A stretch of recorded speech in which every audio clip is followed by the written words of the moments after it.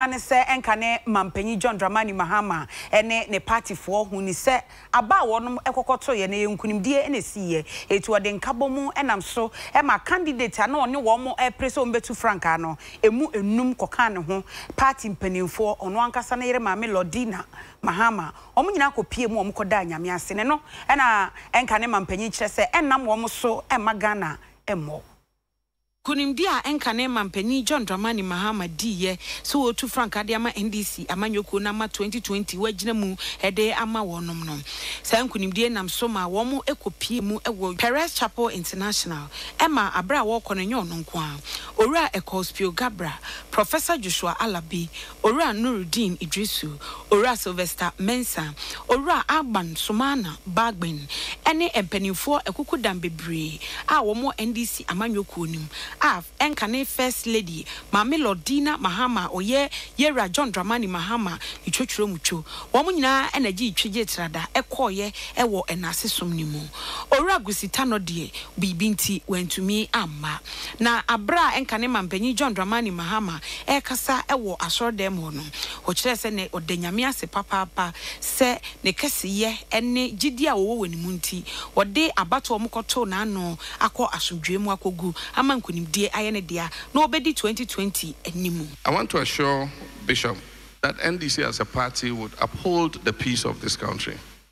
I can boldly assert that as leader of the NDC party, it will not be because of NDC that this country will burn. And that is why we have accepted the President's invitation to discuss the issue of vigilantism.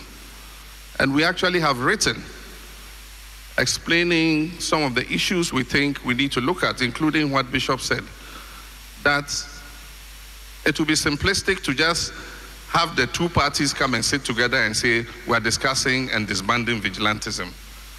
The issue of vigilantism is a multi-stakeholder thing. And Freddie Blade just calling ofosu Ampofo and say, oh, let's meet tomorrow. We can have some tea and discuss disbanding our vigilante groups. No. And that's why we're saying there must be a neutral interlocutor. The neutral interlocutor that we have in this country, in terms of our peace architecture, is the National Peace Council. We must have had disagreements with the chairman. Vigilantism was taken to a new level when people started training them to shoot and close combat. If you remember, as president, I deported 3 South African mercenaries who had been brought into this country to train party vigilantes. That is the start of the militant vigilantism that we're seeing. Se wo hwe sunsuma NDC sunsum no aba. Sunsum na sori. Enti no e wo se yekeka ye ho constituencies ni regions nyina eno ye work ye victory walk e wo enkran. Ye ba be ye bi all the regions. Na ye de ahye ho de ye de anante for victory 2020.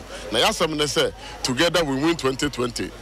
No one will be left behind. Just here the nkabom ene ayonkofa ene insi ye de adwumaden ene ebedi nkunim 2020 ye nyi obi amfrim enti se ene president Mahama no mo edi asie ni nyina akansie ni nyina aka bomo de a na the region for constituency for a ye to aba obi di nkunim na obi di nkugo no mo me hwe sa example ya ye mpanyifo ya set no na se oya obi ho ye nyi mfiri ho na ye nyina nkan mom na ne ya ye won kan no ye nya no regions and constituencies ni nyina mo Onimonyam for gift